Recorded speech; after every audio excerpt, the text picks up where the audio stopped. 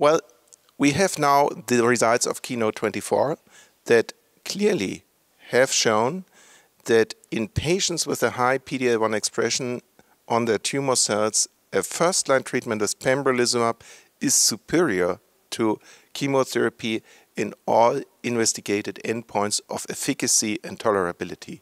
So we do have a new group of patients which we have to identify with our diagnostic workup.